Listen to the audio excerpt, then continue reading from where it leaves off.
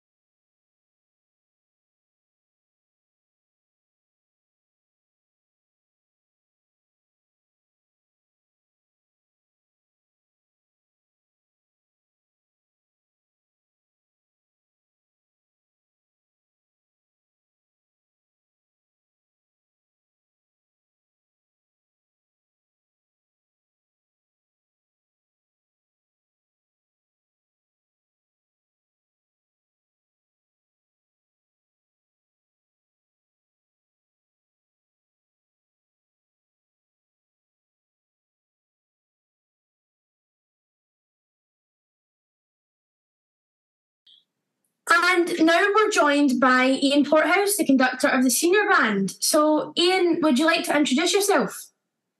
Yeah, thanks, Charlie. I'm Ian. I look after the senior band and have done for quite a few years now. We had a bit of a gap during COVID. We did what we could, but So I look after the senior band. I'm the musical director of Tredegar Band and head of brass band studies at Royal Birmingham Conservatoire.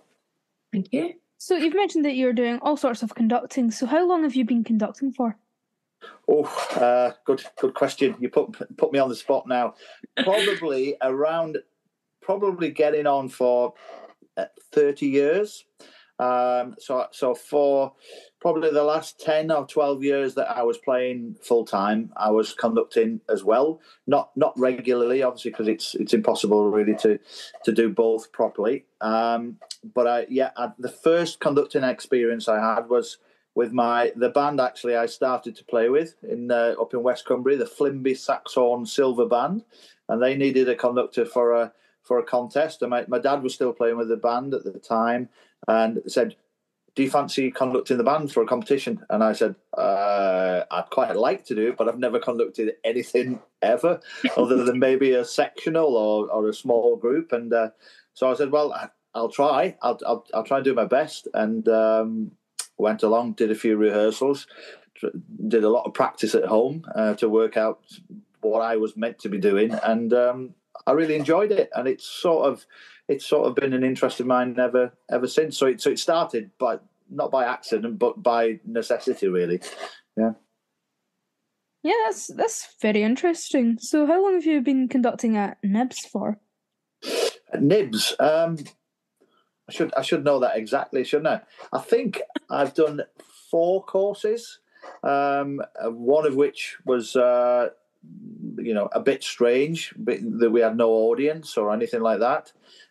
So Nibs was something that I spoke with for a long time prior to starting with Richard Evans. Obviously, he was there for a very long time. Richard was a huge influence on my career from probably about age 14. I was a member of the Cumbria Youth Brass Band with Richard conducting, and he said, come and do some work with Nibs, and so I went along and absolutely love it. It's one of the highlights of my year, and there's we have a short time, don't we, at Easter, and then the full week course in the summer, which is this year was especially brilliant. I think we're really we're getting somewhere. Yeah, this year I think people were actually talking about, they were saying, I think that's the strongest I've heard the band in a long time. So people were really impressed with the standard we were playing. I really enjoyed this year as well. But moving on to the next question, what has been your favourite conducting moment ever? That could be at Nibs, or, you could give us a Nibs one and one outside of Nibs. Wow. I would have to say, as Nibs goes, that's really easy. That was doing Alan's new piece, Organum, this year. It was not just the performance, but the whole project of rehearsing this brand new piece. It's always exciting, isn't it, working on a new piece? But when it's a piece of such a high quality, and I have to say a little bit unexpected from Alan. We're all very familiar with Alan's, we shouldn't really say his normal writing, because there's no normal writing, but this was something that we weren't expecting, and were thoroughly honoured to be involved in the premiere performance. And it's a piece I'm sure Alan's very proud of it, and I'm very proud that Nibs that we got the chance to give that world premiere performance. So that's my favourite Nibs performance. As far as conducting, I would have to say probably conducting at the BBC Proms last year with Tredegar was an amazing, slightly surreal experience, because we all watched the Proms performances on TV, and then for the band to be there and the audience, lapping up. We played all sorts of music, traditional band stuff to classical arrangements to pop music, and they were so receptive of everything. So I would say that those. So Alan's piece and the Proms last year. That's amazing. No, I remember me and my dad came to the Proms actually last year, and I can't remember what you played. Was it? Oh, I might embarrass myself here, but was it Concerto Grosso? That was the big piece. I didn't conduct that one. I played in that one. I wish I could have conducted, because it's easier than playing the parts. The parts are incredibly difficult, but yeah, that was a special night. Absolutely amazing. It was incredible. I loved it. Yeah. So you mentioned when you were talking about how long you've been conducting at Nibs, and like your favourite moments, about your thoughts on Nibs now. So what were your initial thoughts on Nibs compared to what they are now? Well, I mean, it was a difficult. The first course I did was really promising. We were, we tackled a few tricky pieces, and then I mean, Charlie probably remembers that. I'm not sure. Andrea, were you there the first one when we talked about doing fraternity for the next year? Yes. Yeah, and that was the plan. But then something happened, didn't it?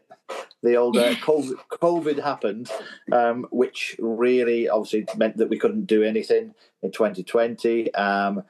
2021 was the unusual course, wasn't it? 22, we were getting back on our feet, and now I think we're stronger than we were on that first course. So for me, Nibs is a really exciting time. The band is quite young. You know, it's not, we don't have loads of 21-year-olds on all the principal positions. We have some quite young players in very senior positions in the band, and the strength throughout the band is very, very healthy at the moment. So I'm hoping that youth bands, it's always a little bit difficult, isn't it? Because it tends to go a little bit in cycles. We have a really strong band, and then all of those strong players get to the same age at around about the same time, and we sort of have to start again then. But I'm hoping that because we have a really good group of young players, that this is, we're in a good position for quite a long time. And if we keep bringing our new players in, John's band and Alan's band, the reserves and the children's bands are very strong, and they're getting great tuition straight away. So I think we're in a very strong position, and I'm definitely excited about what we can achieve over the next few years. So you mentioned there obviously about players coming in and having cycles of people who progress as they move along. So how does that affect your choice in choosing music? Because you never know, like, when the players will leave or when they'll stay. So what's your thought process choosing music for Nibs? I think if we try and plan it too accurately, I'll end up never picking any pieces at all. So I think it's trying to get that balance between challenging the players and not picking music that's just unplayable by a young band. But I have to say, not just Nibs, but most young bands that I've worked with, if you set the challenge, they always meet it. Even in the first rehearsal, where we may think, okay, maybe this is just a little step too far. We have a great team of tutors that can do all the sectional work, and it's amazing. 3 or 4 days in, we get a little chink of light and thinking, oh, maybe we can do this. So the choice of music is going to be quite ambitious over the next few years, definitely. Looking forward to it. Yeah. So from this year, what was your absolute favourite part out with the conducting side of Nibs? I think we've already mentioned Alan's Organum piece, which was, I think, for the players probably the biggest achievement. But for me, it's the whole week, the way the band develops so quickly and gets a sense of unity as a group, because Scotland's a big place, isn't it? And you don't get together that often as a band. I mean, the concert we did outdoors in the shadow of the castle was amazing. And we had a crowd of, there's maybe a couple of hundred people, or 200 or 300 people stopped, and the atmosphere we created there was their memories that I will remember for a long time. But as a young player myself, I remember doing projects like that with the Cumbria Youth Band, with the National Youth Band of Great Britain, and they're things that I still remember now as highlights of my own playing career. And I hope that the players, our current players, will cherish those memories. And then watching the band up on the big stage with the Grit Orchestra, of which we didn't really know what to expect when we rehearsed just our own parts in the school at Strathallan, and we thought, okay, this is okay, but I don't know if it's going to be that great.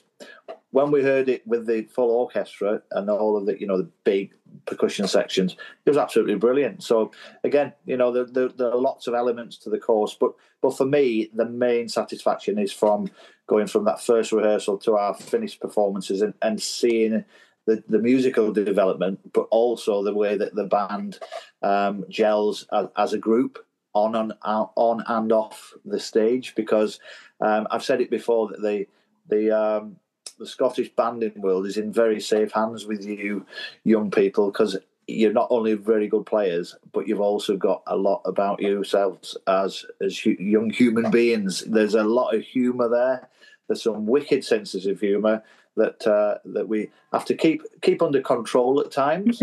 but it's one of the things that endears me to Nibs is that sort of spirit and determination, and all done with good humour.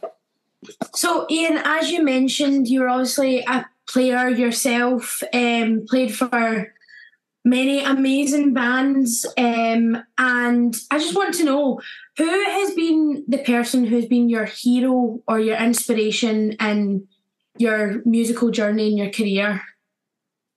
Too many. How long have you got? I'll try and pick a few out, because there are really some really important people who've influenced me. I mean, in the very early days, my dad. My dad's 84 now, still plays. So he was he taught me to play essentially.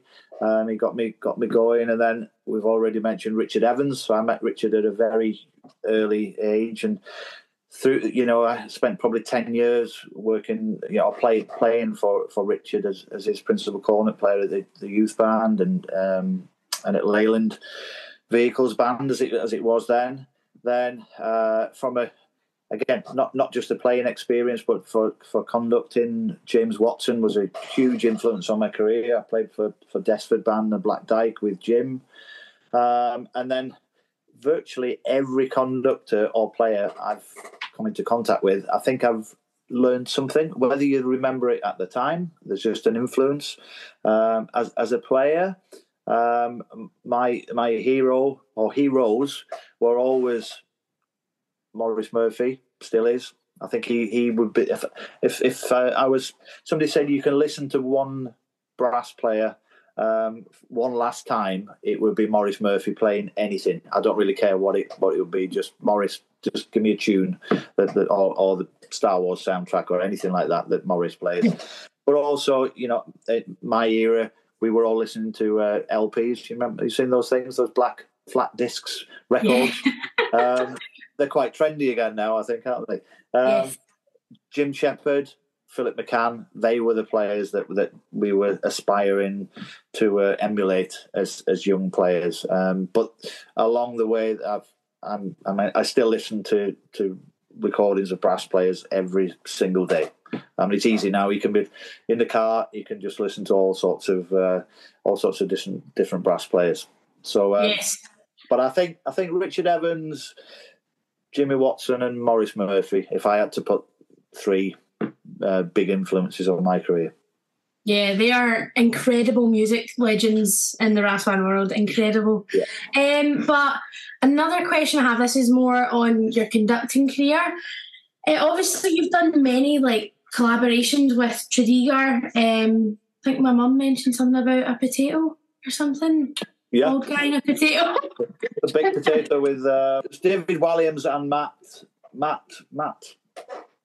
Anyway, I should know his name. We did a song with him, but obviously we were all in our offices and bedrooms recording.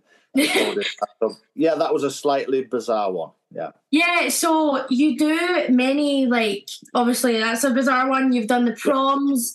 Do you think that it's quite an innovative and interesting way of putting brass bands in a different perspective? Do you think that's very important for people to see brass bands in a different light? Absolutely. Yeah, it's not so much in a different light. It's just I think lots of people don't really know what brass bands can do.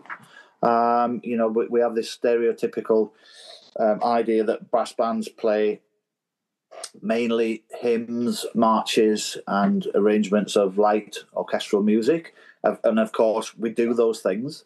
But it's generally we play to audiences who know what they go to a band concert knowing what to expect. And what I like to do sometimes is take the band a little bit out of our comfort zone and pitch it to people who don't really know what the bands can do. And 99% of the time, the reaction is always really positive. And I feel as though we're then spreading our amazing brass band movement just a little bit wider. I don't deliberately see it as a crusade or anything like that, but I think we should be very proud of what we can do as brass band musicians. And maybe even the term brass band musician, we should just get away from that. We're just musicians. We happen to play brass instruments in a certain instrumentation. And it's amazing that other musical organisations are so welcoming of what we can do as a brass band. We just have to put ourselves in that situation, and it's something I'll certainly continue to do. Whether it involves baked potatoes or the problems, I'm not sure, but you never know what's around the corner. Yeah, I totally agree. I sometimes speak to people from school or something, and I say I play the baritone, and they go, "Oh, what's that? Is that a tuba, a trumpet?"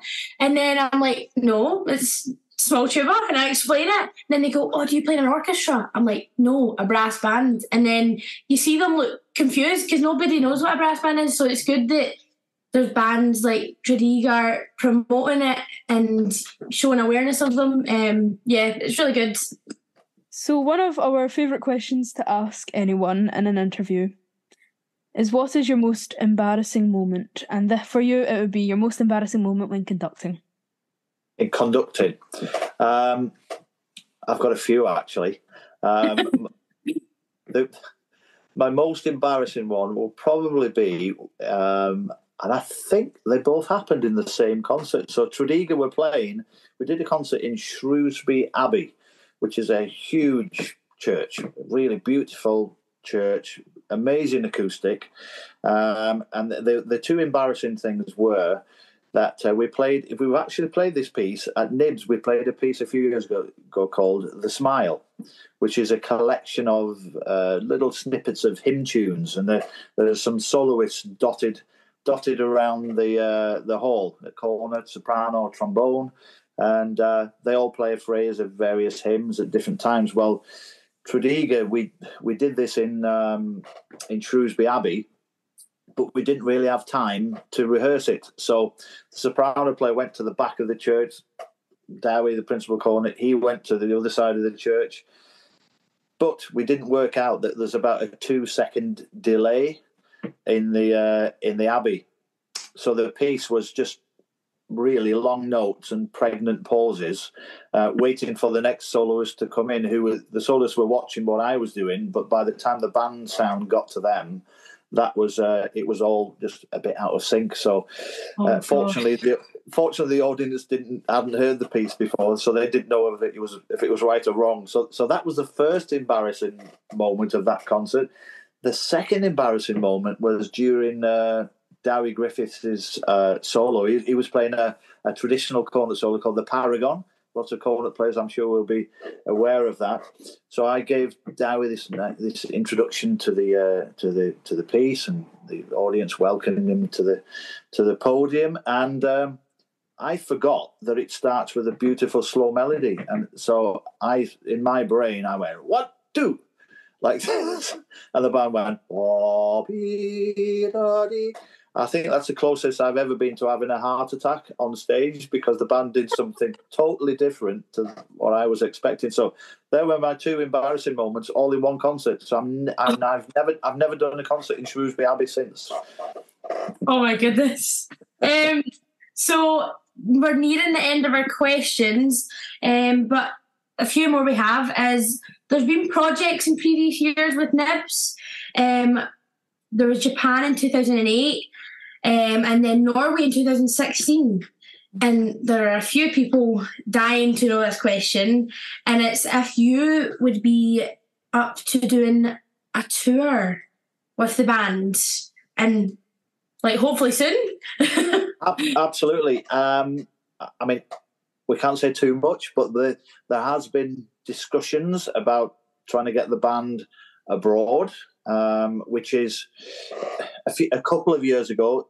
We couldn't even think about that with the travel situation, but things are a bit more normal now. A tour is as I've got older and got more involved in how bands run. When I was young and played for Leyland Band and Black Dyke Band, and we went on tour, and it wasn't the players' problem. You know, we were just told, okay, we leave at this time and we go on this flight and we get on this coach. But I understand now that those things just don't happen all by themselves. There's an incredible amount of organisation that goes, but I would absolutely love to take this band abroad. I'm fortunate to work, you know, a lot in Norway and Austria and Holland, and I know that the banding communities out there would relish hearing what Nibs has to offer. So yes, definitely. Oh, I think exciting times are ahead for everyone listening. I hope so. Yeah, I think that sounds very, very exciting. And exciting, it's really what Nibs is. It's just exciting. One of my favourite moments from Nibs this year, I am going to link into the last question. And this last question is, what did you think of my oh so awesome scream in The Devil and I? Well, that piece is meant to be frightening, isn't it? It is meant to be really frightening. And for the way you threw yourself into that role, because normally, I mean, it was originally a thrash metal song, so quite loud.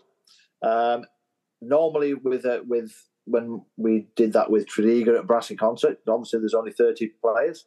You had getting on for 65 players to try and compete against, and without being offensive here, Andrea, your voice had no problem projecting above the band. Thank goodness for that. I didn't expect it. I did not expect a scream in the middle of the piece. I remember actually getting a fright myself. Yeah. So I would. That's one of those moments I would have liked to have been not facing the band. I would like to have been looking at the audience to see their reaction. But it certainly gave us a little humorous moment in the band as well, didn't it? Yeah, definitely. All in the spirit of Nibs. Yeah, we'll have a go at anything. Okay. Well, thank you, Ian, for letting us interview. We've definitely found out a lot of interesting things that we did not know before, and hopefully a tour is in the works for future years at Nibs. So thank you so much. My pleasure. No problem. Of course, it's not just the conductors having a great time at Nibs. The students have fun too, believe it or not. As we have mentioned, we both attend Nibs ourselves. So, Andrea, what's your memories on Nibs, like your favourite and your least favourite?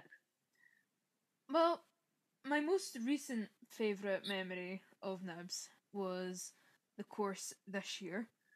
We played The Devil and I got to stand up in the middle of the piece and scream. It was great. I loved it. It was iconic. It really was. Whereas, going back all the years to 2018, my first year at Nibs, I have a favourite memory from them too. It was the solo competition. I wasn't taking part though, but one of the tuba players played Tuba Smarties, and he kept taking in really big breaths while playing, and everyone who was watching started breathing along every, like, what was that, like 2 bars or something. Oh my gosh. Oh I don't know god. if you remember that or not. No, I actually don't. I don't. Who was it? I think, yes, it must have been. It must have been. Was it Robert? Yeah. Oh my goodness. I don't remember that. I wish I did though.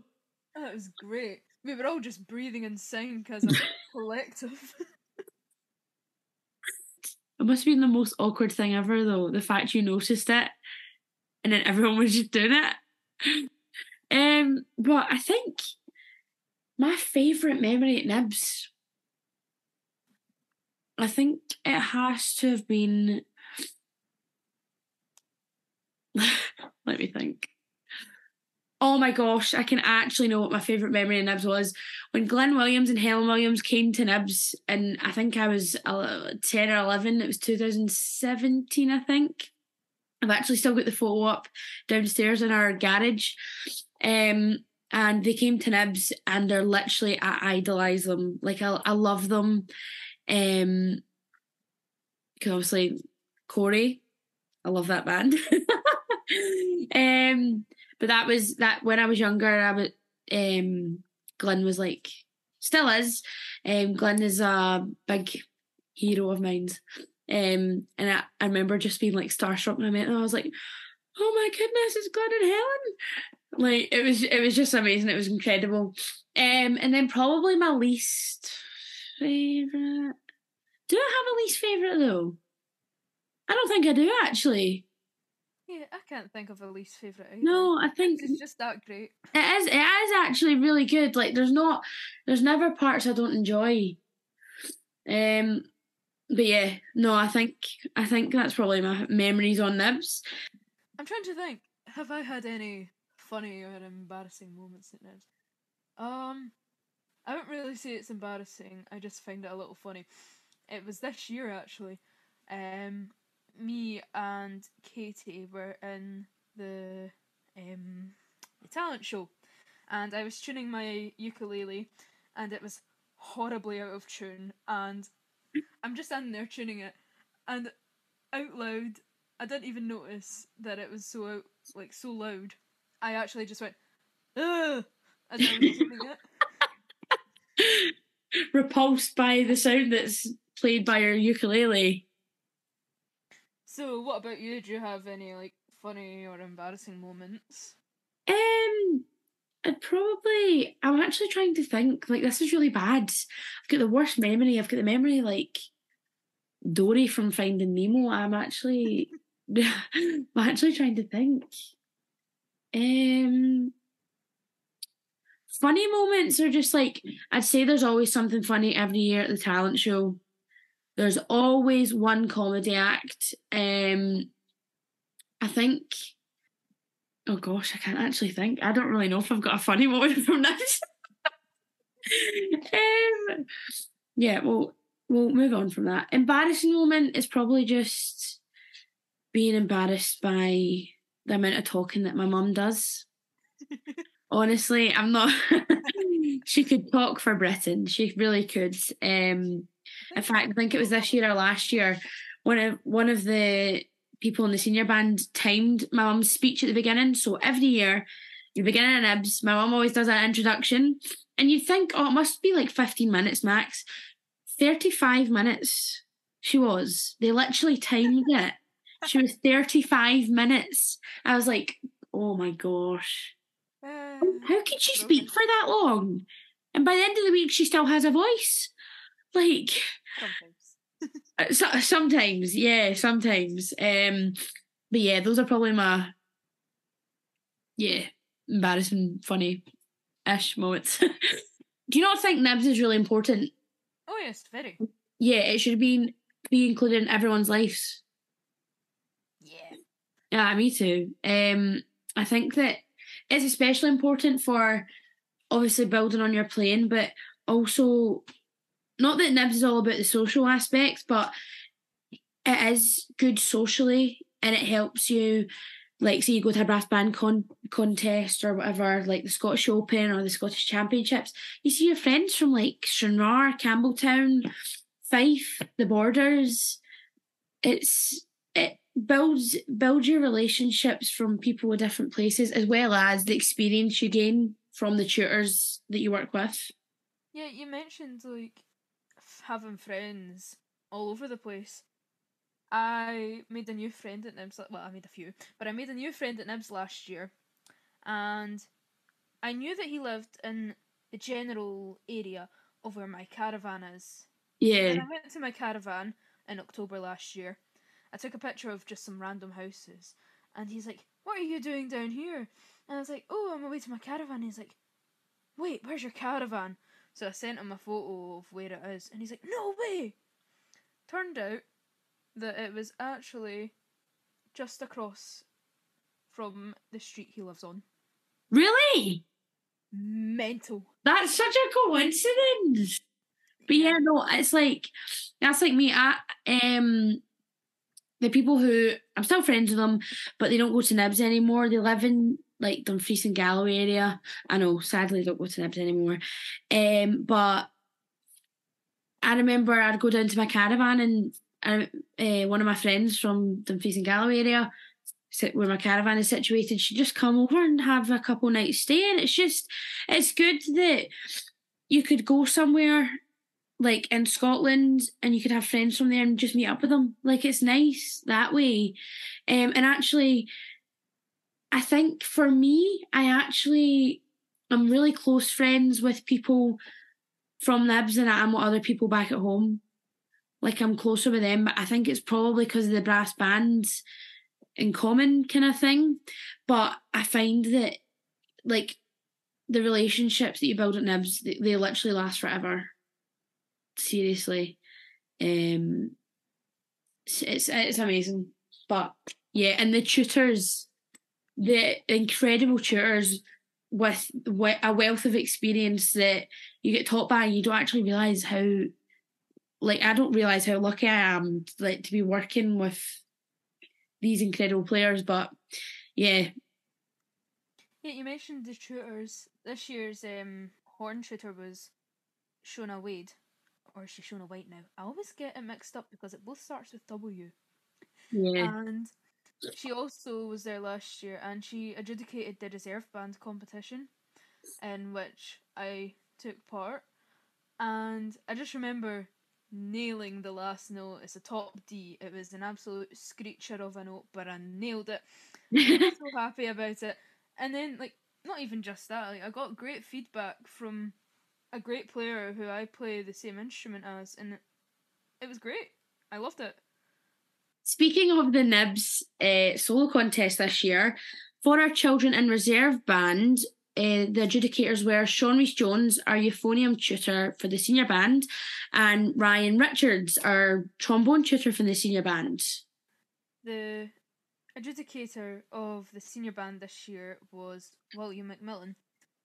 And I took part in the solo contest this year, and I found that his crit sheet was very useful. I do like a good crit sheet.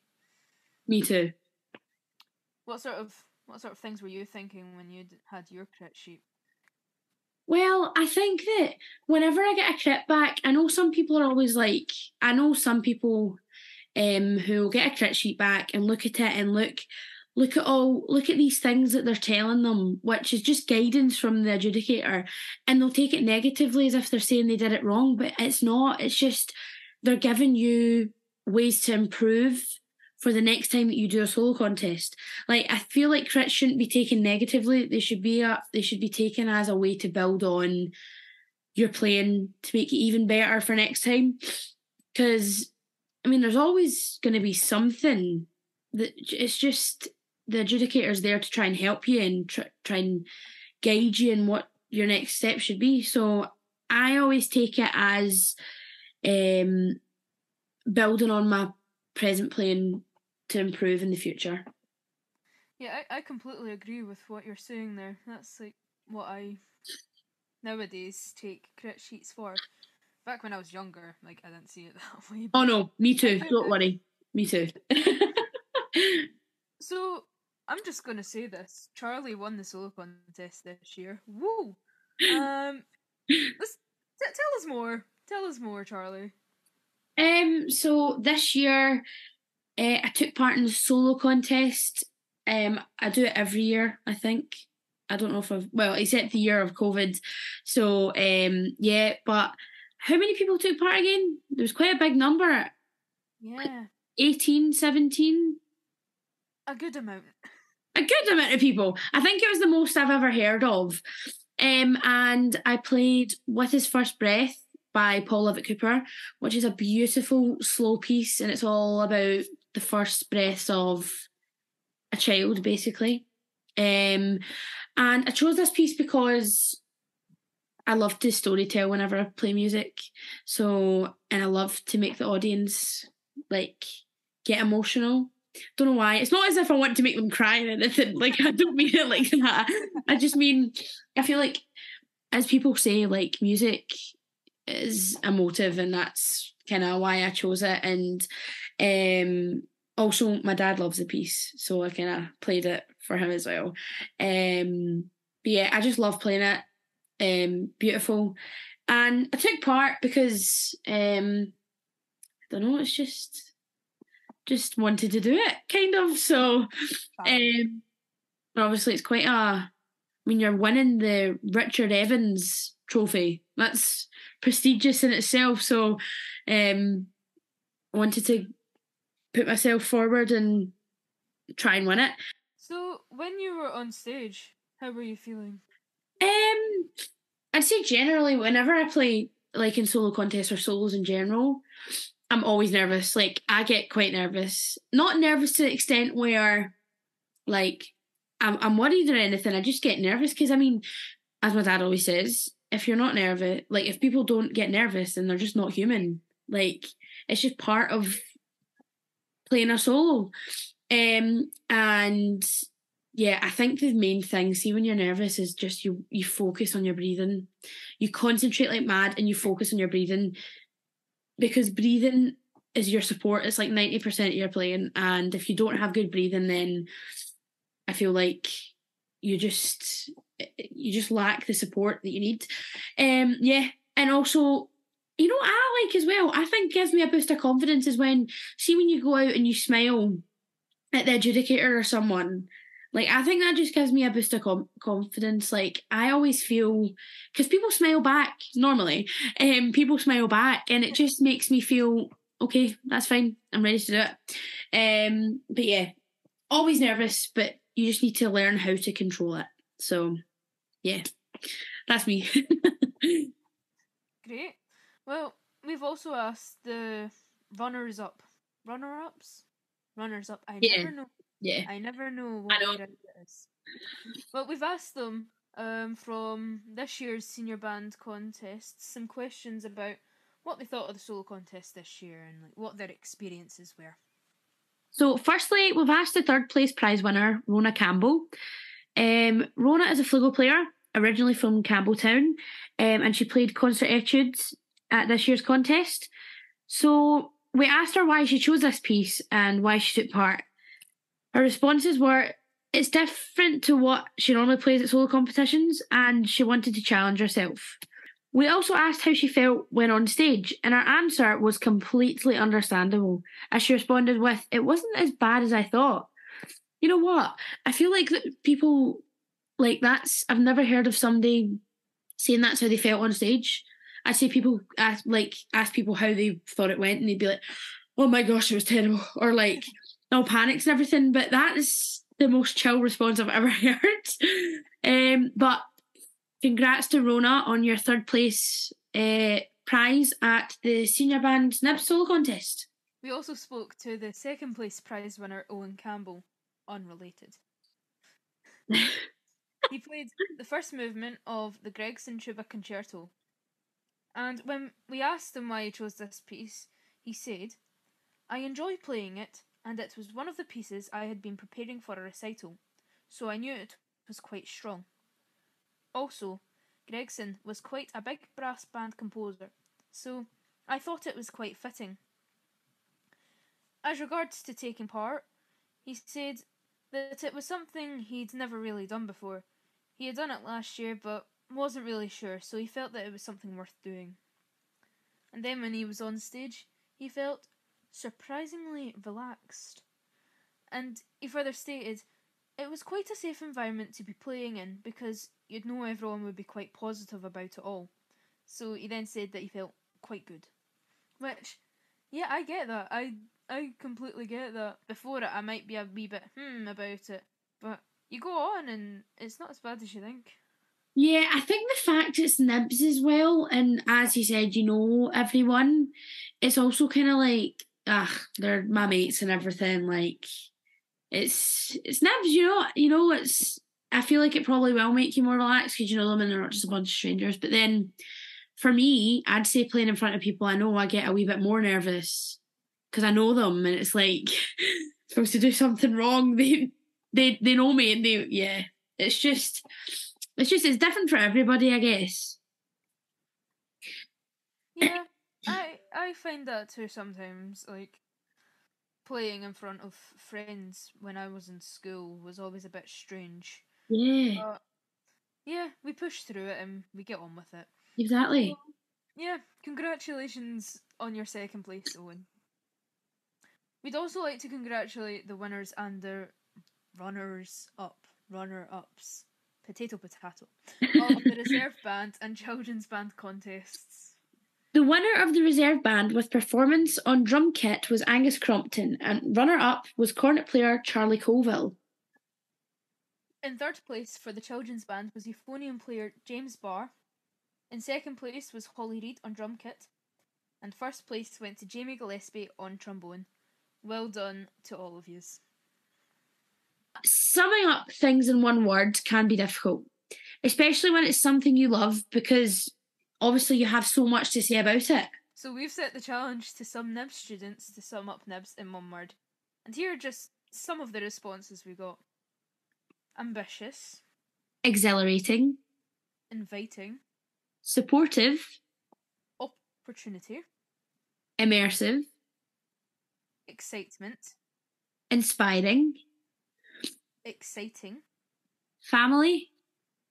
Encouraging. And this is an interesting one, by the way. A few people might not know what this word means, but some people said slay. Yes. Fun. Togetherness. Musical. And educational. What about you? What if you had to sum it up in one word? I mean, I think slay is definitely one of the words I would use. But probably, I honestly would say, I don't even think I could sum up Nibs in one word, but there's a few that stick out in my mind when I think of Nibs. It's probably like family. Nibs is a huge family, and I've known that like even before I went to Nibs and I was just tagging along, I could see it was a huge family because obviously you're all there, you all love brass bands, you all have things in common, you make amazing lifelong friends, and it's just a huge family, and everyone's so like kind and caring. And the other one that sticks out in my mind is inspiring. As I've said, we work with so many tremendous tutors who have a wealth of experience, and sometimes I don't realise like these people are so incredible, like in their playing. Oh, out of this world. What about you, Andrea? I couldn't really think of anything that wasn't 20 different answers. But the one word that I think sticks out the most to me is brilliant. Yes, it is. I totally agree. Absolutely brilliant. Oh my gosh, I've got to add another favourite memory, the silent disco. Oh, I love the silent disco. I totally forgot about it. Silent disco. It's incredible. And the amount of like conga lines that we get going outside is great. It's huge. But that's probably just to add to my other favourite memories. That family and the excitement and togetherness. The silent disco's part of it. So that brings us to the end of this episode. Oh, boo. I know.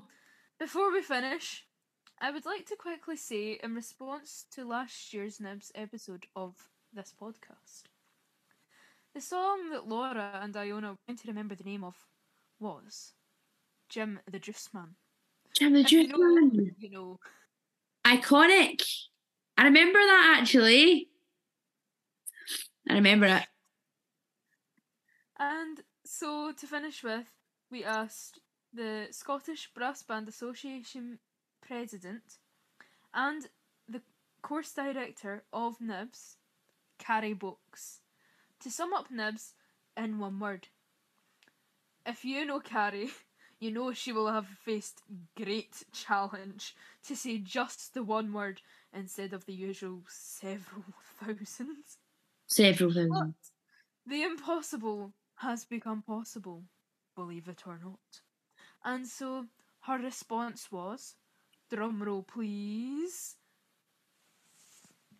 I'm going to quickly get her. She's in.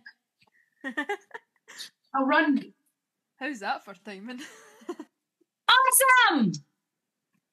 And that is all for today. Thank you for listening to this with your new hosts, Charlie Boakes and Andrea Crumlish. And we will see you in the next episode of Saba Speaks. Bye!